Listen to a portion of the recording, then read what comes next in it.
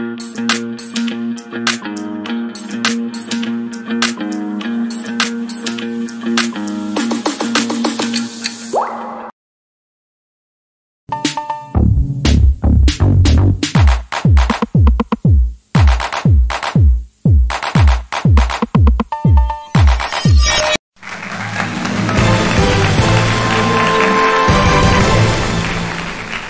to me now, I think the best advice we can give him is prepare for a smooth transition so that we ensure stability and long-term peace for the long future.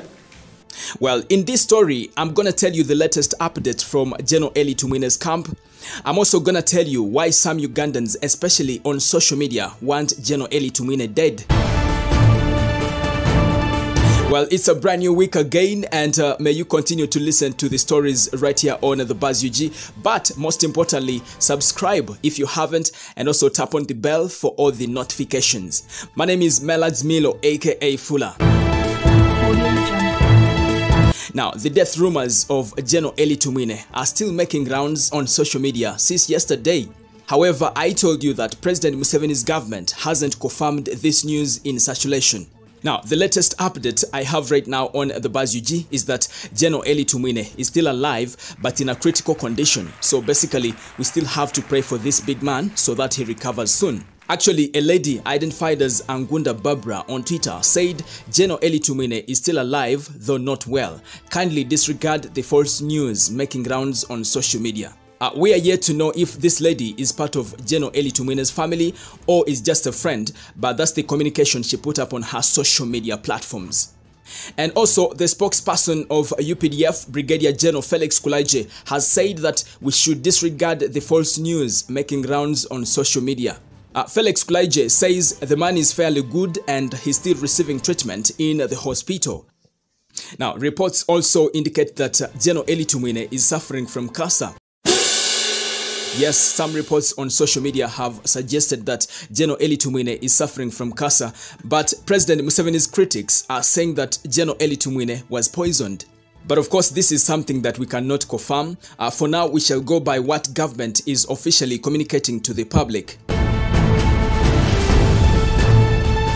Now, if you have been on social media these 2 days, you must have seen some Ugandans in a celebratory mode after hearing the death rumors of Gen Elly Tumwiine. And I know you're asking yourself why some Ugandans want Gen Elly Tumwiine dead. I mean, why are they wishing someone death? This is inhuman.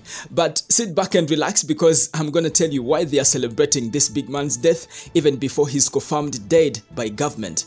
Now, in a government presser at the Uganda Media Center in 2020 after the November killings in Kampala, Gen Elly Tumwiine at the time was still the Minister of Security, and he said, "Police has a right to shoot you and kill you if you reach a certain level of violence." Can I repeat?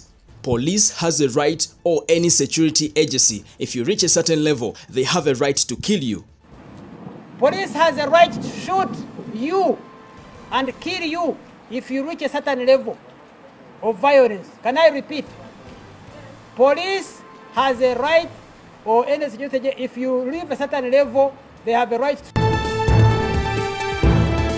I think this is the most unfortunate statement he said that left many Ugandans very angry, and that is why you're seeing on social media a very big section of Ugandans kind of celebrating this big man's death rumors. Now, other people on social media have started putting up poison stories. You know, they are saying that Gen Elly Tumwiine was poisoned. And according to them, the reason why he was poisoned is that at some point he started advising President Museveni to prepare for a peaceful transition of power, something President Museveni doesn't want to hear about. I think he knows that I am not after these positions that people clamor for, and perhaps that's why he would rather take care of his political interests of balancing here and there. And I remain a freedom fighter, and I admire him and thank him as my teacher, my mentor, my leader, and my hero. I will continue to give him my genuine support and advice. And to me now, I think the best advice we can give him is prepare for a smooth transition so that we ensure stability and long-term peace for the long future. You know, it should be our duty to save him from being Ngambanyenka. Wanyakore have a proverb, Ngambanyeka nyukamaru mavi, that the one who does not take advice brews some bad beer. But we should save the president that problem. Or we should save him. There is a disease diagnosed by political scientists and psychologists that called hubris syndrome. It's our duty to help him not to have that problem, because it is the advice that we give him that will help him to do his work with everybody else and better than he would otherwise done if he was alone. He has given this country his best and he deserves an honorable retirement. So some people have based on that statement as reason enough to justify their statement that Gen Elly Tumwiine was poisoned. But remember, all these are social media talks that we cannot confirm right now. But I think most importantly, for now, we should just pray for this big man to improve so that he gets back on his feet ASAP. Well, that's the latest update from Gen Elly Tumwiine's camp, and right here on the Buzz UG, we continue to wish him a very quick recovery. My name is Melads Milo, aka Fula, and this is the Buzz UG. Subscribe in case you haven't, and also tap on the bell for all the notifications. It's a bye for now.